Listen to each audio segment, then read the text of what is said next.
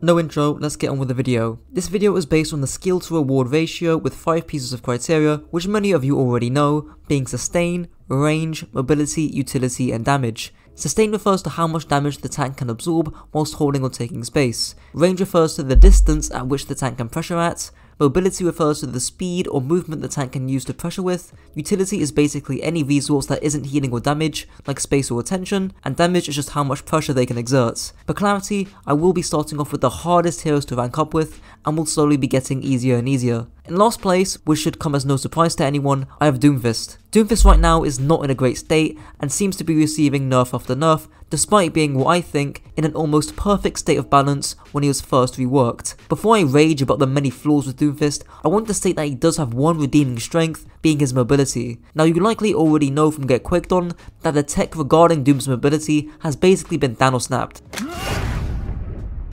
However, even with this change to Doomfist, his mobility still remains as one of the strongest in the tank category because of how surgical it is. When I mean surgical, I mean instantaneous. Doom can instantly engage and disengage thanks to the short cooldown on his punch, whilst also providing decent burst damage up close thanks to his shotgun pellets, making Doomfist a rather decent duelist. However, that's all Doomfist really has.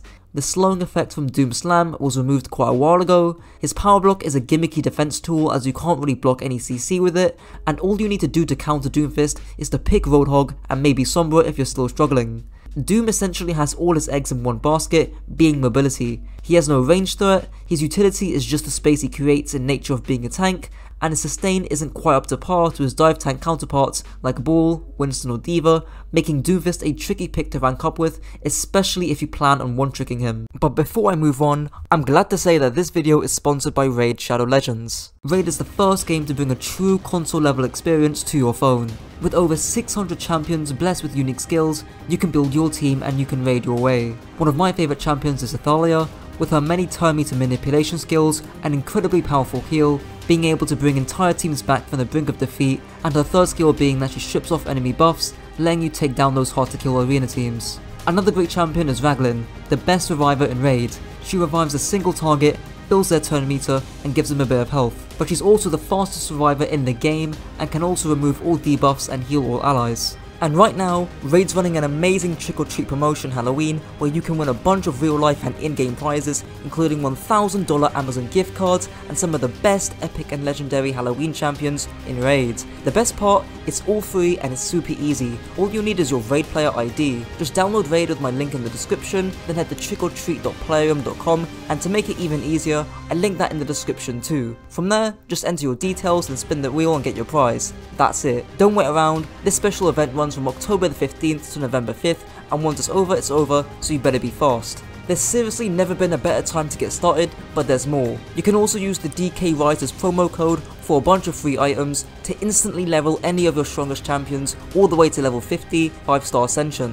And if you haven't started playing Raid yet, click my link in the description or scan my QR code here on the screen and you'll get unique bonuses worth $30. We're talking a free epic champion, Burgess, 200,000 silver, 1 energy refill and 1 XP boost, and 1 ancient shard, so you can summon awesome champions as soon as you get in game. All this treasure will be waiting for you here, and it's that easy. Just click the link in the description and I'll see you in game. Moving on to second to last place, I have Junker Queen. Now, if you ask most content creators, they'll likely say that Junker Queen isn't in a great state right now. She's by no means unusable, but nowhere near as full on meta as she was from release. Junker Queen's power, even from release, was honed into her utility and high potential damage. Her ultimate, even with Kiriko in the game right now, is still one of the strongest tank ultimates, basically guaranteeing a free 100 damage per target you hit, as long as there isn't a Kiriko on the board. Her commanding shout and the bleed from her carnage also give her a decent chunk of sustain to hold onto, but her issue, likewise to Reinhardt who I'll get onto, is her lack of mobility and or range, which is mainly why many amateur coaches including myself couldn't predict the Jokes meta in the summer showdown. But now, with the nerfs to utility in her commanding shout, you'll start seeing the effects of a hero having neither great range or great mobility. Her damage is highly dependent on Junker Queen getting up close, but with having the lowest tank HP pool in the game and having the safe commanding shout to use defensively due to the lengthy 15-second cooldown, Junker Queen remains at most a situational pick based on the map and heroes chosen. Moving on to 8th place, I have Reinhardt. Thankfully, I am happy to say that Reinhardt is a much better hero than he was compared to Overwatch 1, and you could argue that Reinhardt can be placed a few spots higher. Both his mobility and range are better than in Overwatch 1, with his more controllable pin, which you can now cancel, as well as having 2 fire strikes. However, likewise the Jungle Queen covered prior, Reinhardt still has deficits in his range and mobility, which make him a hard tank to rank up with. To help explain this further, you as a Reinhardt can basically do nothing against the top 3 DPS right now, being Sombra, Genji and Sojourn. You as Reinhardt haven't got enough utility or mobility to help your backline being traded out by a Sombra or Genji, and you haven't got enough range or mobility to deal with Sojourn one-shotting your teammate halfway across the map. However, it's not all doom and gloom. Reinhardt is one of, if not, the most tankiest tank in the game thanks to his armor HP pool, a 1200 HP shield, and the buff to armor decreasing all damage by a flat 30%. His damage is also comparable to Jungle Queen, but likewise to his Australian counterpart, the issue is closing the distance to do that close range damage. And whilst it is easier to do this in Overwatch 2 compared to Overwatch 1, it's still not optimal. Over to 7th place, we have Wrecking Ball. Since my first tank list, Ball has dropped a few places thanks to a very fun hero to play against, being Sombra. Now I'm sure Sombra will be receiving nerfs in the future, but even then, I'd be lying if I said that playing Ball against Sombra is a fun experience. Wrecking Ball is already one of the hardest heroes in the game mechanically speaking, and is still decently tough from a gameplay perspective, but what saves Ball in my books is him having a much higher potential than the heroes below him. Ball has undoubtedly the best tank mobility in the entire game, being a solid duelist as well as managing to keep up with the faster pacing of Overwatch 2. His damage is also respectable and has higher carry potential than the tanks below him. It's just a shame that heroes like Sombra exist because you can certainly play Ball and win games with ease if she isn't on the field. Next up, we have Orisa. I feel that with Orisa's buff to her stats, she is kind of a better and easier Reinhardt. She has more range, and she as a hero technically has more sustain than Reinhardt thanks to her Fortify and Spear Spin, but she obviously has no shield. Orisa thrives in close range brawls, meaning she can more easily land her javelin, which can be teamfight winning if landed on a squishy target.